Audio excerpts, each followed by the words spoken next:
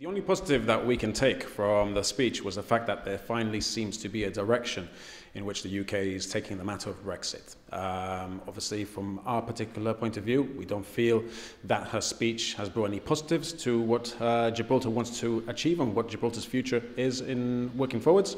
And our particular concern is fluidity at the frontier and how that is going to affect the thousands of workers that come across into Gibraltar and do the services that we actually require them to do so.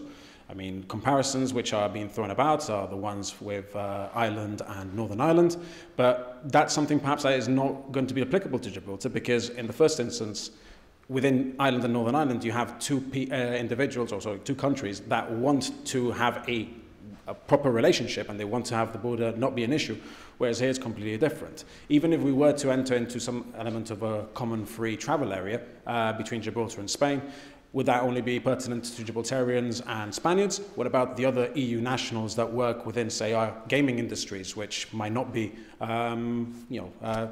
something which it can be facilitated for them? So these are things which Unite are extremely concerned with. I think that we can't say anymore that Theresa May doesn't have a plan, because she set it out. She set out the direction that the UK is going quite clearly. Obviously, the detail is yet to be fleshed out, but the general direction is quite clear. We're leaving the EU and we're leaving the single market. From a Gibraltar point of view, I think that we have to focus on Gibraltar. We have to focus on our economy, and we have to focus on our businesses going forward.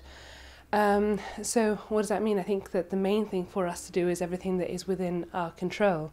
So if, for example, we are able to get an agreement between Gibraltar and the UK, this needs to be put on the table as soon as possible, so that our services industry can have the certainty it needs in order to continue its business going forward. Is this within our control? Yes, this is within our control. So, for example, there is the concern about the border and how Spain will react to the border. And yes, it's a big concern, but it's something that's beyond us at the moment. So I think that the GFSB would ask the government to focus on what is within our reach and within our ask. So the agreement between Gibraltar and the UK, I think, is one of the main things that we would like to see progressing. It's disappointing she didn't mention Gibraltar.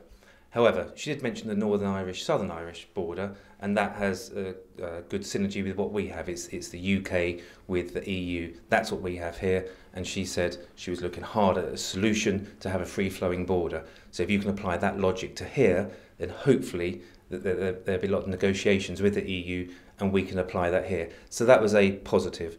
She also mentioned that the EU workers were welcome in the UK, and again, if you apply that logic, that's the model that we want, obviously, because we have a free-flowing border with EU workers. In terms of anything else, I don't think there are any surprises. So what would we want to see? Well, in my view, a lot of it is now out of our hands. However, what we shouldn't do is just allow the UK to do our bidding. You know, we should be looking at Hong Kong, Singapore, Jersey, Guernsey. None of those are in the EU, but they're successful business models. So hopefully we're looking at those other economies, and there's a lot that we can copy from those economies, and we should have a plan B ready in case the negotiations don't go well.